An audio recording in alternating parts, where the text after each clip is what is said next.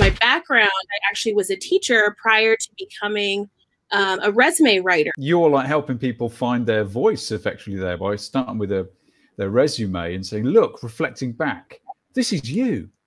Yeah, absolutely. Wonderful. This is you, and you are valuable, right? And I think a lot of people, and even students in school, right, you can kind of get lost in the shuffle and start to question, like, what is your place and what value you bring to like the larger society.